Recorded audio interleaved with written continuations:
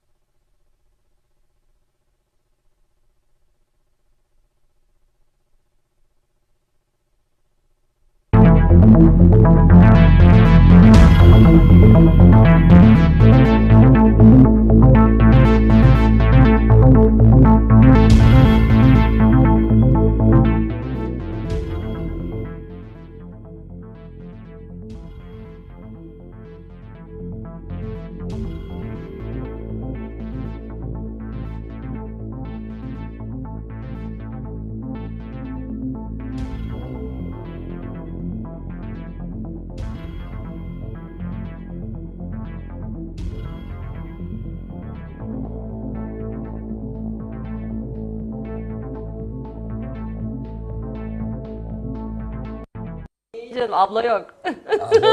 Abone oğlum ya. Ne ablası? Kavga Ne kan ablası? çıkar. Efendim Pınar Eliçel'in çocukları burada. Kocaman adamlar tabii ki. İyi oldu bak ne güzel. Z kuşağı da Numaradan geliyor. annesine şey diyorlar. Ne haber abla filan diyorlar da. Hani Onur Ese abla da demeyin. Artık Pınar Hanım filan Yani diyor. abla yok. Abla yok. Abla ne ablası? Abla camide. Kadına abla denir mi ya? Gibi Pınar, ben seni en son gördüğümde bekar bir kızdın. Ama Şimdi bir tane asker var yanında. yok, Gerçekten. öbürü de Öbürü benim değil, o çocuğum onun gibi. arkadaşı. Şu beyaz olan benim, o da onun arkadaşı. Sağ taraftaki de benim kayınçom, öbürü de Sen kayınvalidem. Z kuşağı hemen Z. birbirini Z. tanıyor. Ben bu haberle ilgili bir şey söylemek istiyorum. Buyurun. Murat Dalkiliç son zamanlarda kusura bakmasın ama ne sanatıyla gündemde, ne sahnesiyle, ne de şarkılarıyla sürekli olarak Hande Erçel'le ilgili eski sevgilisiyle ilgili gündemde kalıyor. Ya da yeni sevgilisiyle bir dönem Merve Boluğur'la evliydi. Ondan dolayı bence Murat'ın kesinlikle bir an önce İyi bir albüm yapması lazım. sirkelenmesi gerekiyor. Artık yok sevgilisiyle öpüştü. Bu haberler artık bana irite oluyorum değil mi? Ben dün yanlış kurmuşum o cümleyi. Sevgili izleyicilerden de seyircilerimizden de özür diliyorum.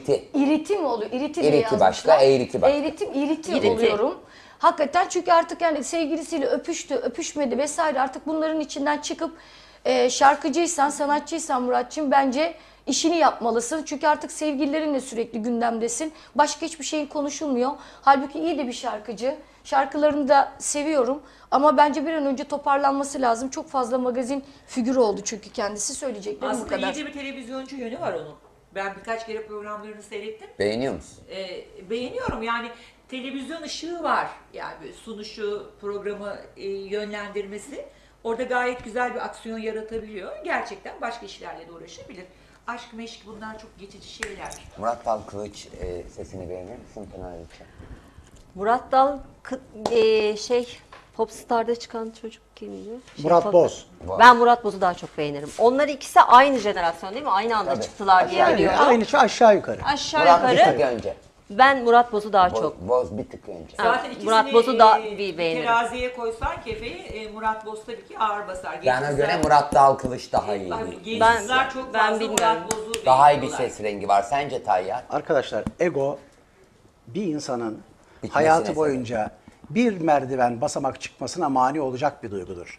Murat Dalkiliç bundan Ego. kurtulamadığı sürece Evet.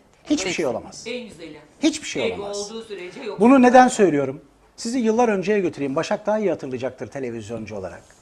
evli olduğu dönemde Merve Boğulur'la bir gece kulübünden çıkarken Merve'ye mikrofonlar uzatıldığında kendisi Merve'nin popülerliği altında ezilerek siz hanımefendiyle röportaj yapın diyerek çekip gittiği gün itibariyle Şöyle yapmıştı bir de. kaybetmiştir. Şöyle yapmıştı değil mi bir de? Kaybetmiştir yani. O gün itibariyle bitmiştir. İyi, Ve iyi. hala Ne şimdi hafıza yeni yaptığı var sende röportajlarda da bu mesela. Biz en son yak bir ay kadar önce bir röportajını yayınladık. Bir muhabir arkadaşımla konuşurken şunu yapıyor. Bak, seni kırmıyorum, sana sabırla cevap veriyorum ama Dedi. ya sen kimsin arkadaşım? Dedi. Sen kimsin lan? Sen kimsin? Bir haddini bil, ne demek? Sen koskoca bir televizyon kurumunun muhabirine parmak sallayarak sana sabırla cevap veriyorum ama ya arkadaşım ayılmak için öğleni bekle. Hiç kimseye konuşma. Bin arabaya yürü git evine. Ayıldığın zaman konuşuruz. Kimseye parmak sallama hakkına sahip değilsin. Senin tek bir şey hakkın var. Ya konuşursun ya konuşmazsın. Konuşmayıp birilerine ayar verirsen o üstünde hala devam eden o kibrinin, egonun altında ezilirsin kameralar önünde. Ben bazı mesela arkadaşlar var. Ya bir insan sevgilisinden utanır mı ya? Ya bir kadın bir adamdan, bir adam bir kadından utanabilir mi? Daha ünlüyse. Ya sana ya hiç fark etmez. Hayır, daha ünlüyse daha fazla da gurur bana duyabilirsin. sevgilimi soracaklar. Bundan utanç duyup muhabiri kovar mıyım yanımdan ya? Onu ne kadar yükselseler sen o kadar onunla gurur duyarsın. Ya, Çünkü hayır. yanındaki insan- Sanki dünyayı bahşediyor. Bir de diyor ki. Hayır diyor ki. Sana diyor. Bak tahammül ediyorum ama hatırlattı diyor. bize. O görüntüleri hatırlıyorum. Eline de şöyle yaptı. Hatuna sorulmayı daha yani Yediremedi kendine. popüler olmasından ezilerek şunu yaptı. Bak unutmuştum mesela ben bunu. Ama yine de söylüyorum. Ben Murat'ın sesini daha çok beğenirim. Bu ego ve kibrinden kurtulursa çok iyi olur. Mesela Murat gibi adamlar var. Bebekte numaradan alışverişe çıkarlar. Sevgilisinin de arasında hiçbir şey yok gibi yaparlar. Bunlar karı koca ise açık ilişki yaşarlar. Kadın istediği adamla, adam istediği erkeğe kadınla birlikte olur.